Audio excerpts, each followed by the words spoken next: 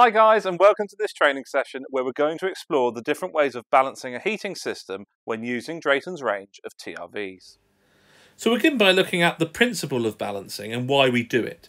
So the purpose of balancing a radiator system is to ensure that all of the radiators on the circuit are able to get hot.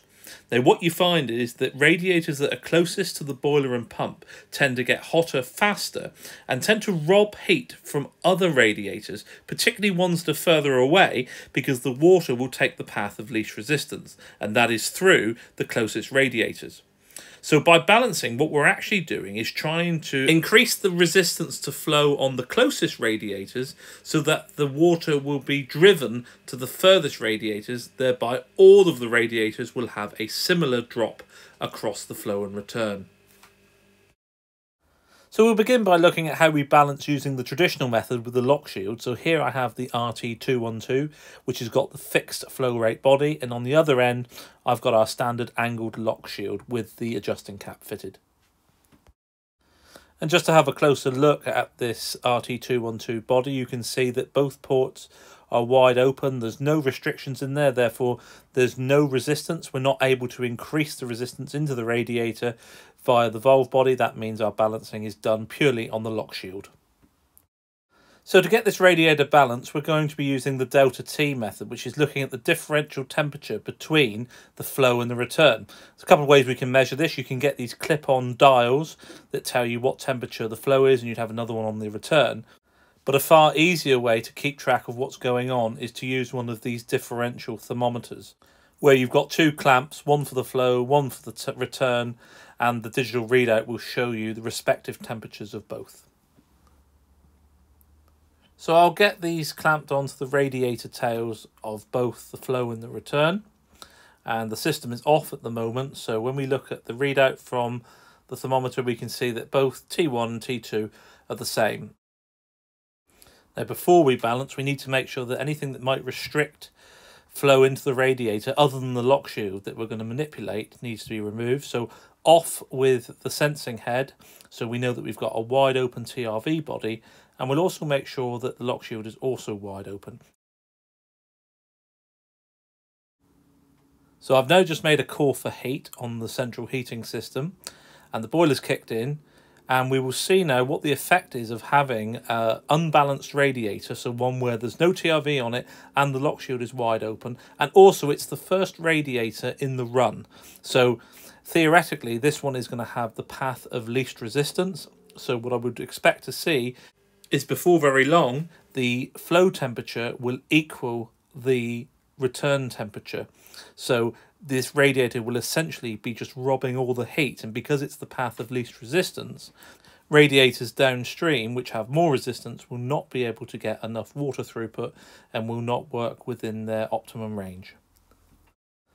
Okay, so the boiler's been running for a couple of minutes, and you can see now that we're up to T1 is up around 67 degrees. Boiler stat is actually set at 65, so that's pretty accurate going in on the flow.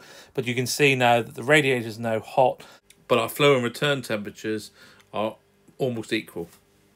And if I take a measurement of the return pipe close to the boiler, that's also getting up around the 63, 64 degree mark, which obviously means that the boiler is no longer in condensing mode, despite the rest of the radiators on the system not being up to temperature. So this radiator really needs to have its resistance increased so that the water is encouraged to move throughout the system. And we do that by throttling down on the lock shield valve. We can then repeat the test. So what we're looking for here is a T1 of around about 65 degrees, but T2, according to the boiler manual, we should be seeing around about a 12 degree drop across the radiator. So for a flow temperature T1 of around about 65 degrees, we would expect T2 to be close to 53 degrees to be anywhere near balanced, which is more or less what we've achieved here. So that's the adjustments made to this radiator. Now the most important thing is that we lock that setting in, and we do that by removing the adjusting cap and replacing it with the locking cap. So remove the center screw, the adjusting cap comes off. You can see that the locking cap doesn't turn because the molding fits into one of the flats on the hex on the top of the lock shield, and then replace the center screw so that the cap doesn't fall off. Now On the other side, we can now install our sensing head. So as always, up to maximum, pop it on. Now the RT212 again has got 6 positions because you've got a hex nut on the top of the valve body. So pick the position that's most suitable, finger tight on the locking ring, and then set the required comfort setting. So that's the traditional method of balancing a heating system using the lock shield valve, and you're going to be required to do this if you install fixed flow rate bodies such as those that are supplied with our RT212. Now if you install the RT414 or the TRV4, then these are supplied with our EB body, and using the presetting key you're able to balance on the TRV, and I'll now show you the advantages of doing that. So here I have the TRV4 Classic that I installed on the last session. We need to go through and again balance this radiator, but this time we'll use the presetting key on the EB valve body. Remember, the bodies that come with the RT414 and the TRV4 are the variable flow rate, so you can use the presetting key to set the balance. Now the first thing we need to do here, like before, is remove the head so that we've got no restrictions into the radiator. But this time we can set the lock shield to wide open and immediately install the locking cap, because we don't want to be making any adjustments on the lock shield, nor do we want the customer to make any subsequent changes. So we can lock this one wide open.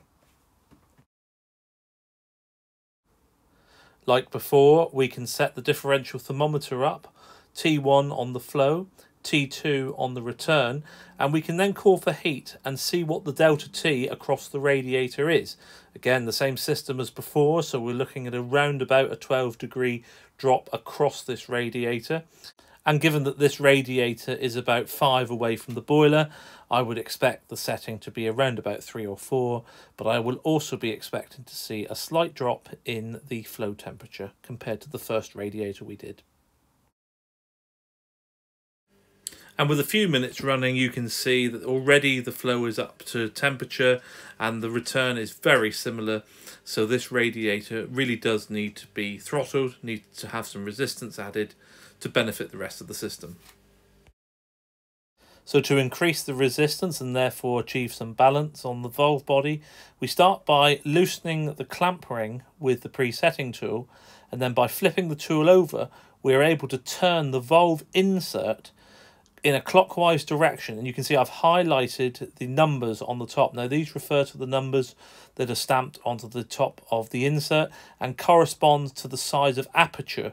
So position 6 is wide open, you turn it clockwise, position 1 that then becomes the smallest, and then 2, 3, 4 and 5 progressively get larger and larger until you're back to 6.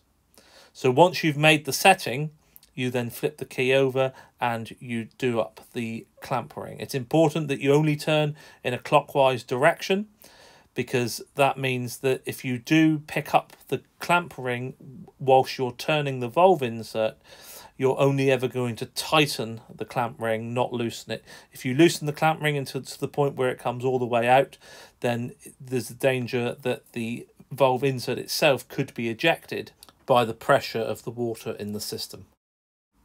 So the benefit of balancing a radiator in this fashion is that the fact that the balance is locked into the valve body. So should you want to remove this radiator for decorating, the standard process is to take the sensing head off and to replace that with the decorator cap. Remember, that's why you don't throw away the decorator cap. They're not just to protect the threads, they are also to shut the radiator off, or shut that leg of the radiator off. So you throttle that down. Now in doing that, you haven't changed any of the balancing that we did.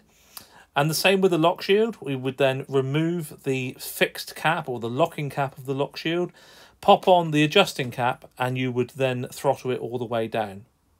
And by doing that, it allows you to loosen off the nuts that hold the tail pieces to the lock shield and the valve body, and then the radiator can be lifted off of its bracket and leaned forward. Thanks for watching this training video, and if you need any more information or resources, head over to our website, draytoncontrols.co.uk.